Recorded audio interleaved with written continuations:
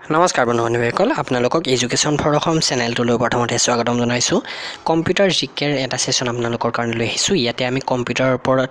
জড়িত ইম্পৰ্টেন্ট কিছুমান প্ৰশ্ন উত্তৰ আলোচনা কৰিম যিবোৰ আমাৰ আগন্তুক APSC computer operator exam Assam পুলিচৰ foreigners ট্ৰিবিউনেলৰ exam SSC CHSL MTS RRB সকলো এক্সামৰ কাৰণে আপোনালোকৰ কামত আহিব তো আজিৰ সেশনটো আৰম্ভ কৰাৰ আগতে আপোনালোকক মই এটা কথা কওঁ কম্পিউটাৰ জিকেটো যেহেতু সকলো এক্সামৰ কাৰণে প্ৰয়োজনীয় এই কিতাপখন কিনক কম্পিউটাৰ এৱেৰনেছৰ মাথো টকা ডেলিভাৰী চাৰ্জ হয়তো 50 টকা ল'ব পাৰে তো এইখন কিতাপ আপোনালোকে মিছ নকৰিব সোনকালে এমাজনৰ পৰা অৰ্ডাৰ কৰি এই কিতাপখন কিনি লওক তো আহক আমাৰ সেশনটো আৰম্ভ কৰোঁ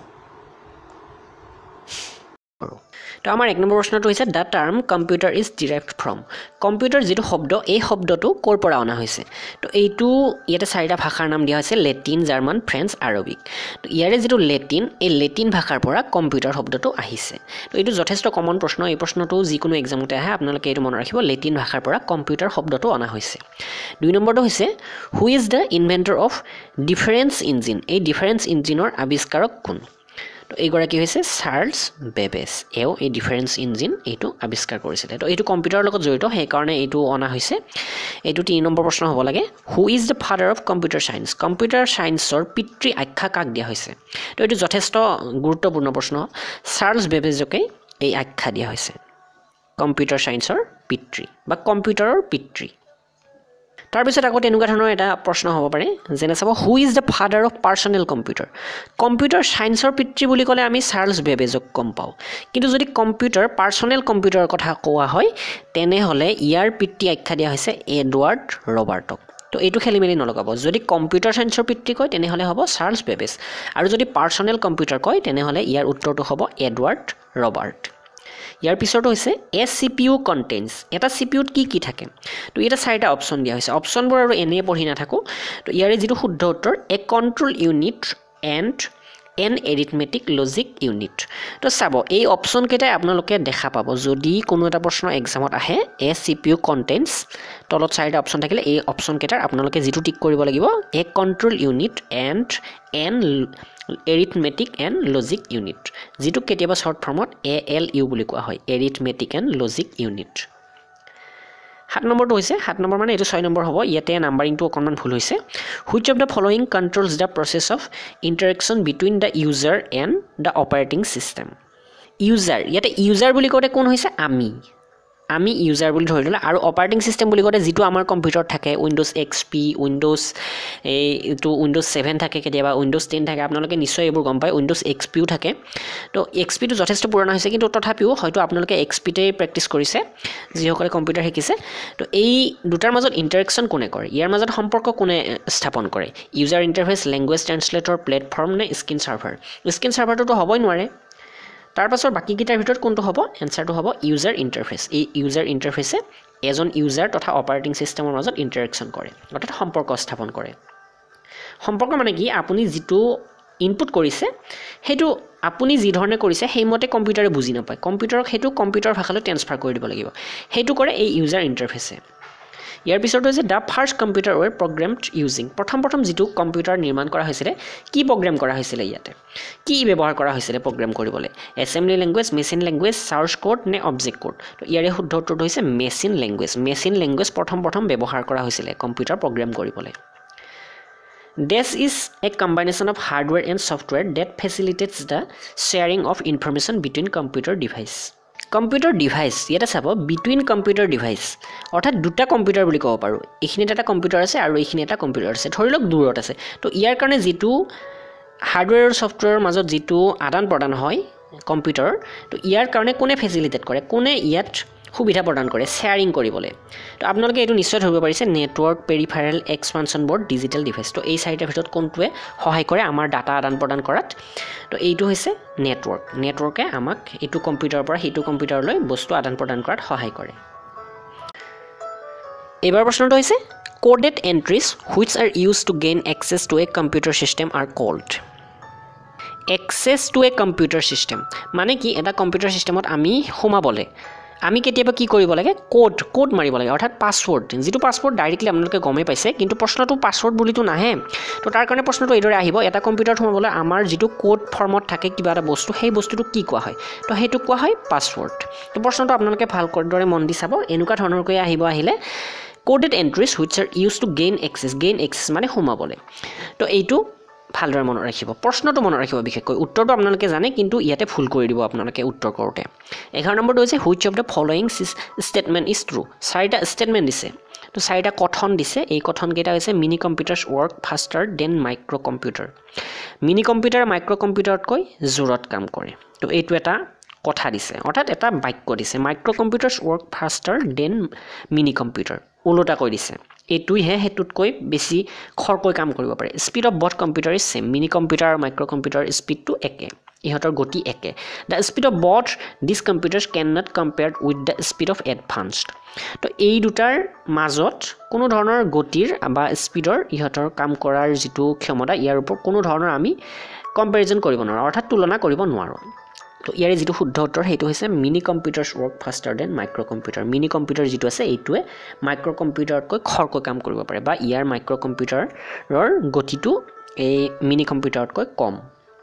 12 নম্বৰটো হৈছে you organize files by storing them in organize file organise কৰোতে আমি ক'ত ষ্ট'ৰ কৰো যিকোনো এটা ফাইল আপোনালোকে যেতিয়া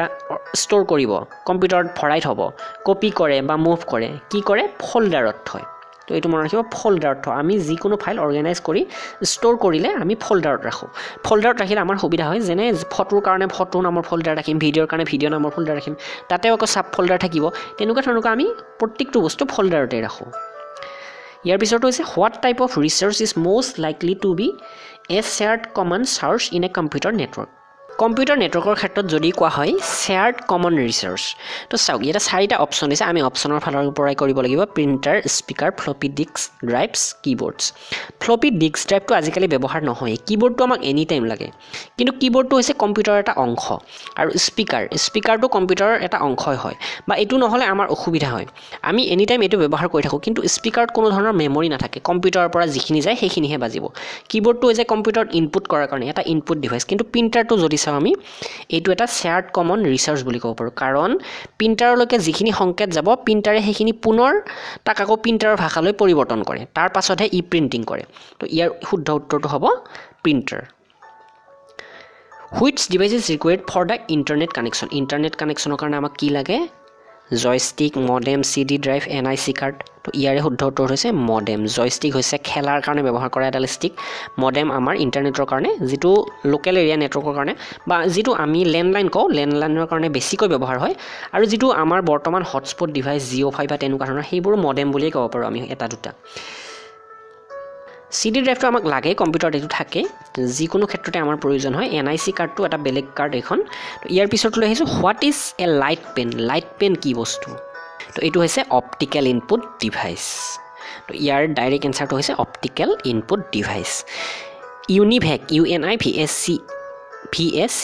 ইউনিভেক টু কি ইউনিভেক ইয়াৰ অপচন দিয়া হৈছে ইউনিভাৰ্সাল অটোমেটিক কম্পিউটাৰ ইউনিভাৰ্সাল এৰে computer unique automatic computer আনভেলিউড automatic computer তো ইয়াৰ ফুল ফৰ্মটো হৈছে ইউনিভাৰ্সাল অটোমেটিক কম্পিউটাৰ ইউনিভেকৰ কথা প্ৰায় এক্সামত আহে what is the full form of ইউনিভেক বুলিও আহিব পাৰে বা ইউনিভেক ইজ বুলিও আহিব পাৰে এবাৰ প্ৰশ্নটো হৈছে CD room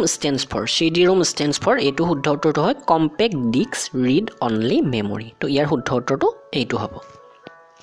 তো ইয়াৰ পিছত হৈছে ALU এইটোৰ কথা মই আপোনালোকক প্ৰথমতে কৈছো এৰিথমেটিক লজিক ইউনিট অপচন এ তো ইয়াৰ শুদ্ধ উত্তৰ VGA টো অত্যন্ত প্ৰয়োজন ভিডিও গ্ৰাফিক এৰে এটোৰ ফুল ফৰ্মটো হৈছে ভিডিও গ্ৰাফিক এৰে এইবোৰ কমন প্ৰশ্ন অতি ইম্পৰ্টেন্ট আপোনালোকে জনাটো প্ৰয়োজন এক্সামত নাহিলেও এইবোৰ আমি জানিব লাগে তো ইয়াৰ পিছৰটো হৈছে IBM 1401 টো কি বস্তু ফাৰ্স্ট জেনাৰেশন কম্পিউটাৰ নে সেকেন্ড জেনাৰেশন নে থাৰ্ড নে ফোৰ্থ তো এইটো এটা সেকেন্ড জেনাৰেশনৰ কম্পিউটাৰ হয় MSI stands for MSI ফুল ফৰ্মটো হৈছে medium scale integrated circuit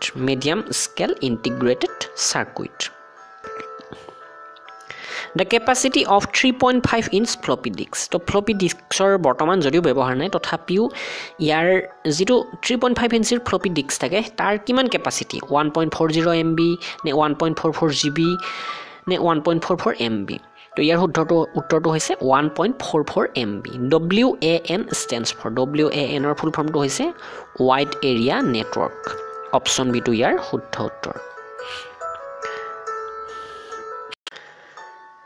এবাৰ প্ৰশ্নটো হৈছে MICR stands for MICR full form কি Magnetic Ink Character Reader Magnetic Ink Code Reader Magnetic Ink Cases Reader নে none of these তো ইয়াৰে শুদ্ধ উত্তৰটো হয় actually Magnetic Ink Character Recognition তো recognition তো যেহেতু নাই এটো শুদ্ধ উত্তৰ নহয়